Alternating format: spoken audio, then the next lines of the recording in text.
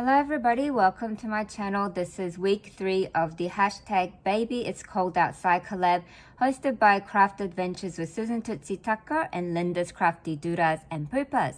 Our week 3 prompt was Winter Wonderland. So I have created some layered embellishment and I'm going to show it to you all.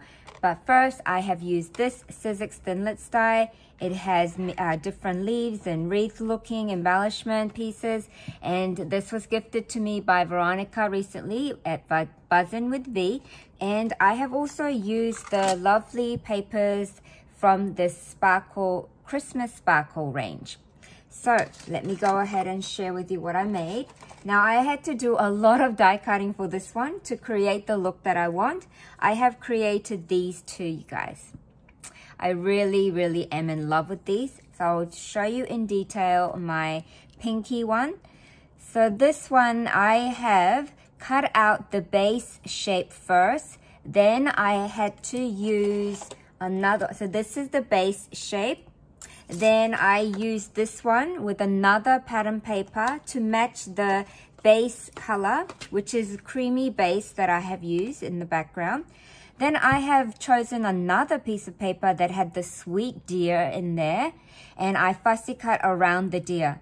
Then I also fussy cut the tiny bell from another area of the pattern paper. I fussy cut this bit here that says all the sparkles.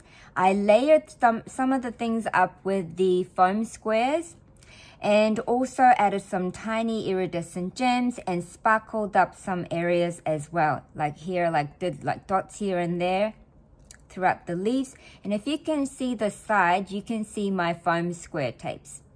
So I have also used the metallic hot pink holographic cardstock with my pastel pattern paper, and I thought they looked so great together.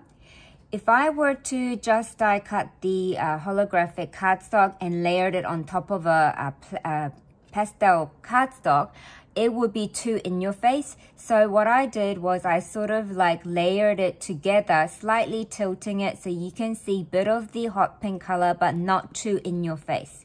So that's what I have done, and I really love the way this has looked. So many different leaves layered this way and that way, and so many little sprigs that's loose and in, facing different areas. So there's that one.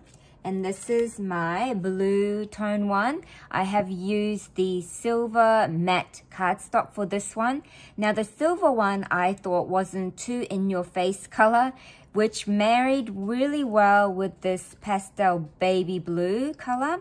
So I did the same, cut out the base and cut out another shape of this, and also cut out heaps of these bits here to make this one as well.